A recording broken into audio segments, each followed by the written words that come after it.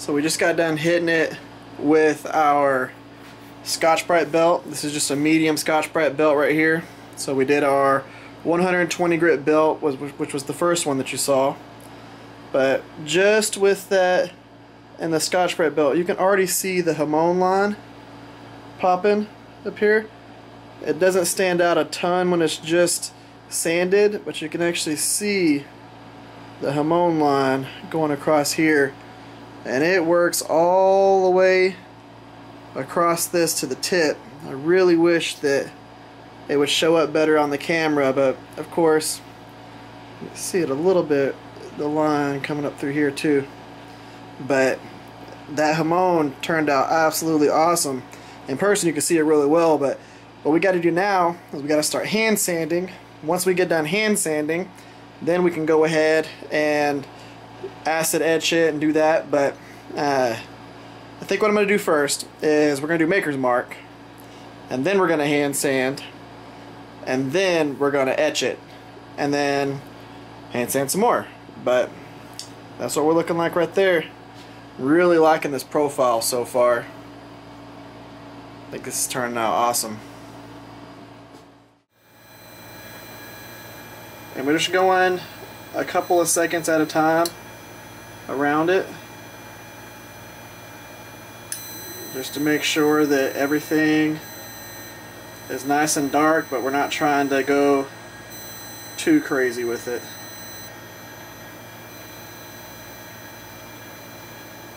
And you can see it bubbling a little bit on the side there.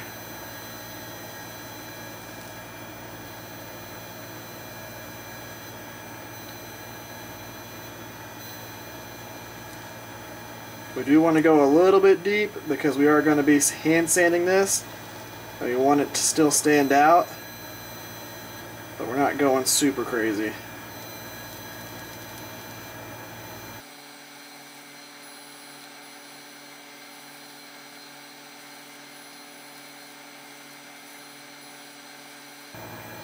Alright,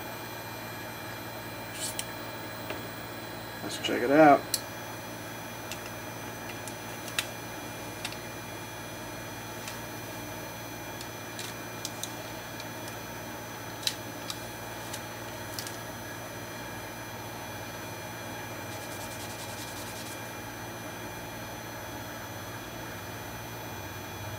Oop, there we go.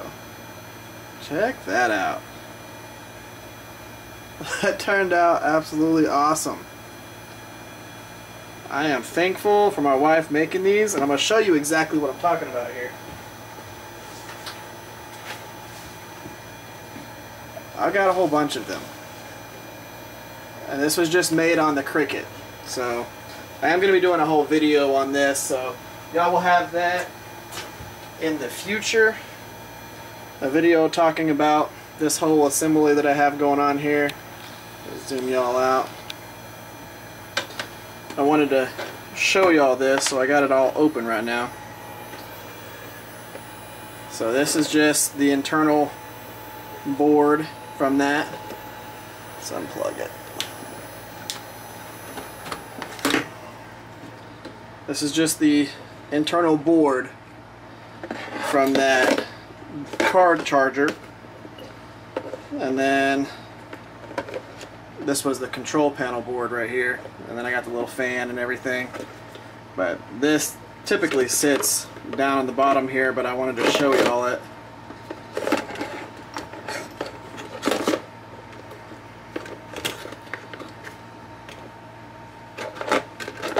There we go.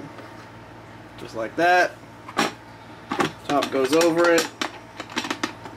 And the cool thing is, while it's stored and everything, I take and I put all of this stuff inside of it. So whenever it's stored, I can take the power cable, the leads, everything,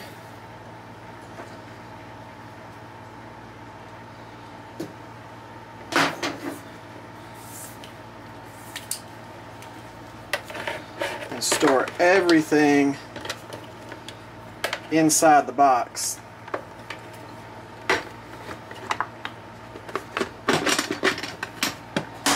before, I had this set up to where it was a car charger, so those cables were just always out. There was no storage or anything like that.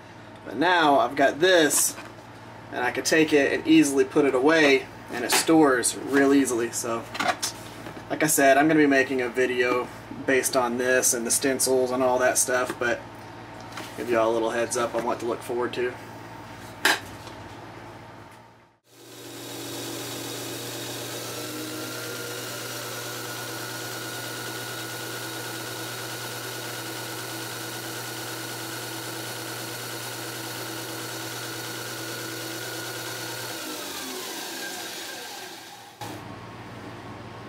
So from this angle, you can actually see the Hamon line going across there.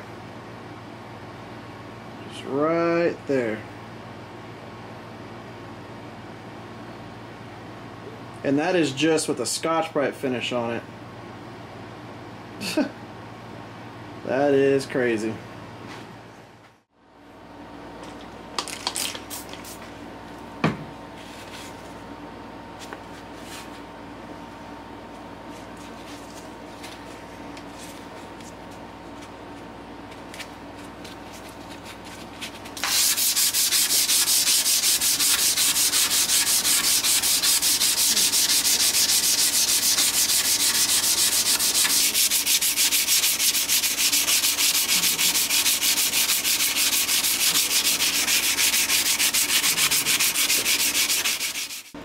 Now you can really start seeing that Hamon standing out right there. That is absolutely awesome. I didn't know if I was going to be able to see it in the camera this well, but there you go.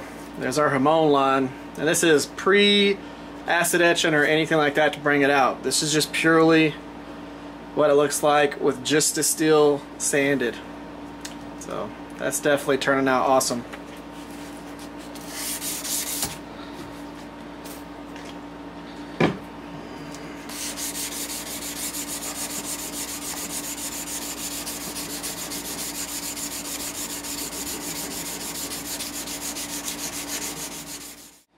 So this is what it looks like.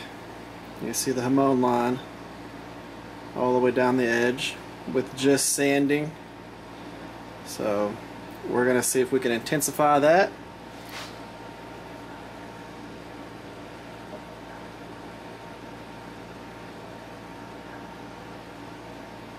We're not going to put it in the acid for very long. Just maybe 15-20 seconds, and then we're going to clean it. So once we've acid etched it a couple of times for about a minute each, we're just going to come through with 1000 grit sandpaper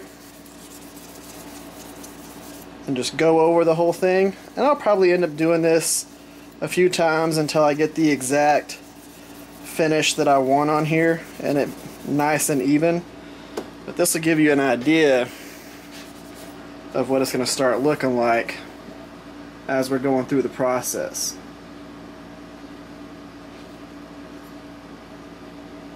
It looks pretty cool, doesn't it? So we're going to go ahead, do this probably a couple more times, and then we'll talk about it in the outro, but that gives you an idea of what we're going for. So let's keep at it. Alright guys, let's go ahead and wrap this one up right here. Now, I would say that this was a success. What do y'all think? I think that Hamon line popped out really well. I am super happy with that. And hopefully this is something that would make a person who hasn't done this before more confident in going ahead and doing it.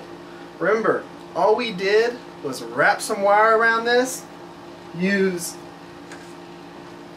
some fireplace mortar right here in a tube, and then we made sure that we did, of course, the right heat treat process, and we quenched it and Parks 50, and we were able to create an awesome Hamon line.